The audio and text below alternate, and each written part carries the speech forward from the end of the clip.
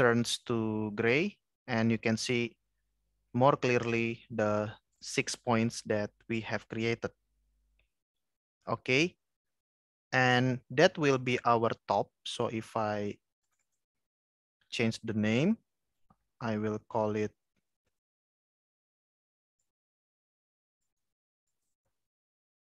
the info top. Okay, and then I will just Control C and Control V. I will have another polygon.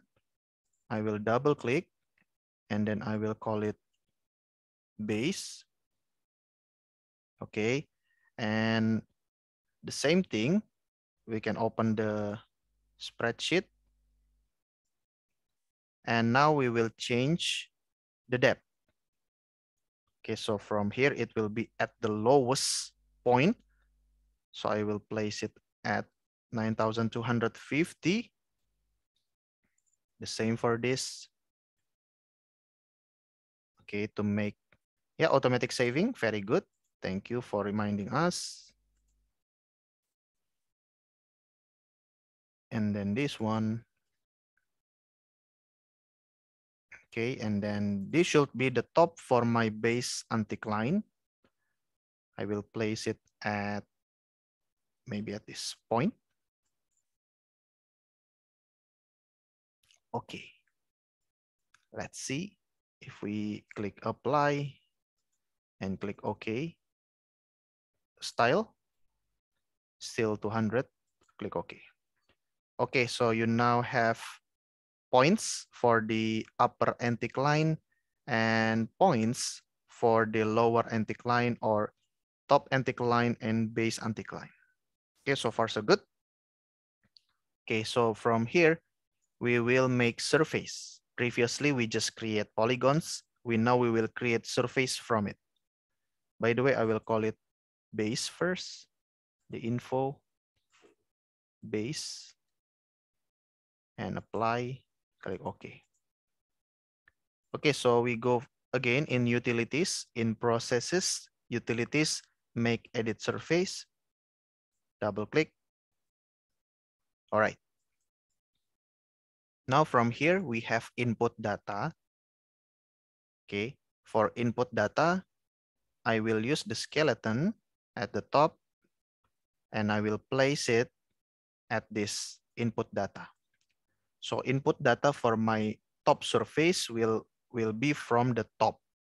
Okay, will be from the top skeleton. And then to set the limit, I will place the polygon.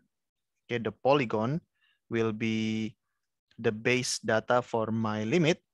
Okay, I touch it, I select it, and click this one, get limits from the selected.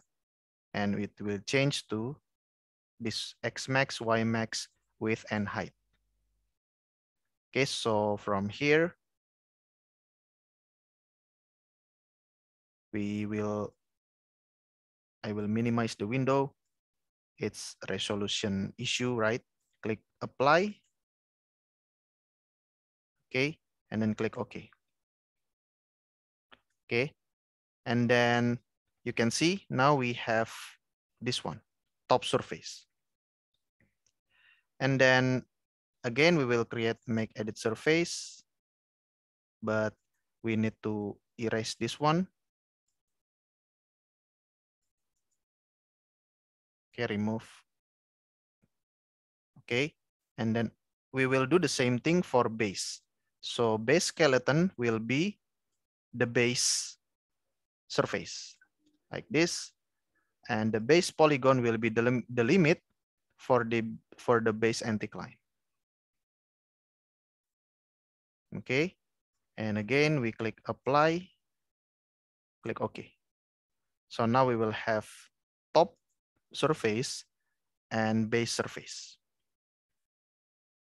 Okay, so we can untick the polygon and the skeleton. Okay, and then we will go to the top surface, go to info, we will call it top surface. Okay, top surface. If you want to change the color, you can do from here, the color. All right, we are still in surface. And then from here, we will go to the processes again. Yeah, if we go to the models first, you can see the skeleton. Okay, and then from processes, we will find the corner point grading. Okay, make horizons. Okay, horizons. Open the horizons.